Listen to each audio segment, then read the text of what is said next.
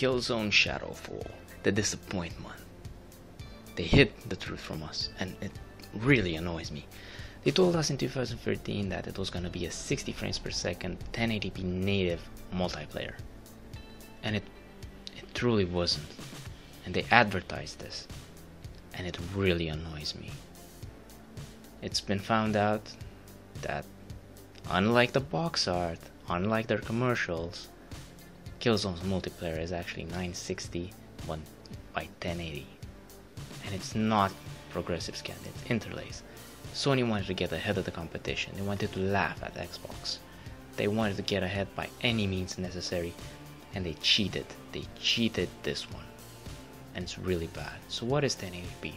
Well, the P stands for progressive scanning, and 1080p means 1920 by 1080 progressively scanned. 1920 by 1080 multiplied means you're gonna get 2 million, just a little bit above 2 million pixels displayed on screen.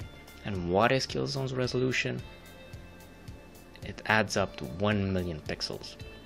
So let's put that in perspective. 720p is just below that number. Now let's talk about progressive and interlaced scanning. Shadowfall multiplayer uses interlaced scanning and a horizontal one. So what is interlaced scanning? You're gonna get two fields that are gonna mix together to form a complete image. But how does that affect you? Well, if you're gonna move a lot, you're gonna get a blurred image, and that's really bad, especially when considering that the multiplayer is so dynamic and there's just so much shooting, and it's really annoying. So what is the truth? Do you want to know it? You want to see how the image looks natively on your console? Well, this is it. This is how the game looks. Yeah, do you like it? I don't.